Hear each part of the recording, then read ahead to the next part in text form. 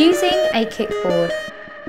Kickboards are a training aid which can help to develop your lower body muscle groups and can help you to focus on your kicking technique for most swimming strokes. Made with a buoyant foam material, kickboards add buoyancy to you in the water, providing you with support. Choosing the right kickboard is important.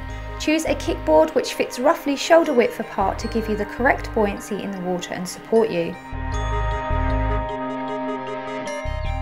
There are multiple positions in which to use your kickboard.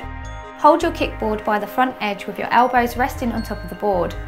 Your head can be lifted or with your face down in the water and adding in your breathing pattern, whichever is most comfortable to you.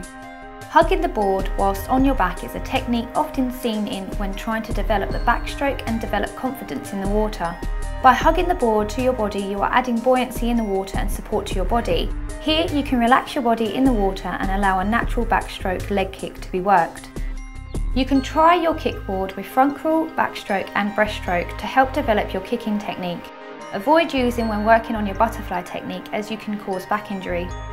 So to summarise, kickboards are a great way to develop strength in the lower body and give an isolated workout.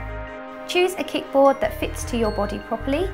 You can use your kickboard to work breaststroke, front crawl and backstroke. So that's how to use a kickboard. Thanks for watching, and don't forget to check out our other advice videos and our online swim store at SimplySwim.com.